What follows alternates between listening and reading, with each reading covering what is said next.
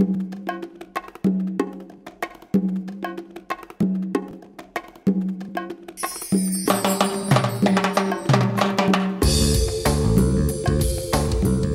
guys, it's Jennifer Perez on my Zen Fresh channel, the channel where we are going to eat, feel, and be fit, sexy, and happy.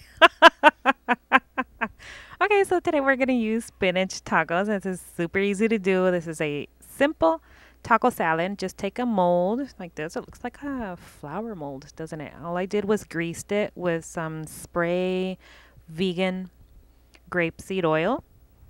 And placed a tortilla. The one I'm using today is a spinach tortilla. It doesn't taste like spinach. Remember, it is vegan. There is no animal products whatsoever in this tortilla. So just place the mold in the oven for 5 minutes on 370 degrees, and your green tortillas will turn a little bit brownish. So it's stiff, as you can see right here. And go ahead and put in there whatever you like. I have this leftover soy flake. It's imitation of meat, as you can see.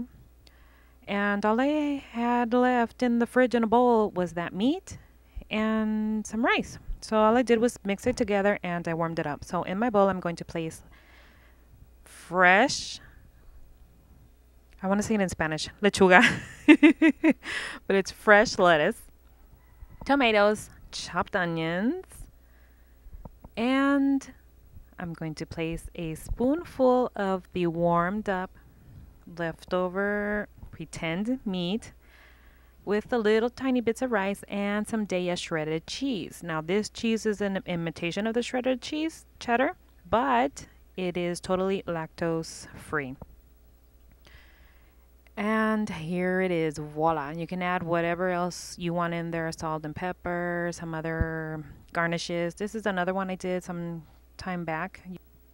I used in an organic sprouted tortilla, some black olives, and vegan sour cream to top it off. So subscribe to the channel if you haven't subscribed to see new videos at Zen Fresh. And if you are into Facebook, come and find me at Zen Fresh, and if you are into nails, you can find me there too and share your time with all the gals that are on there at mysticnails.fan. Take care. Ciao.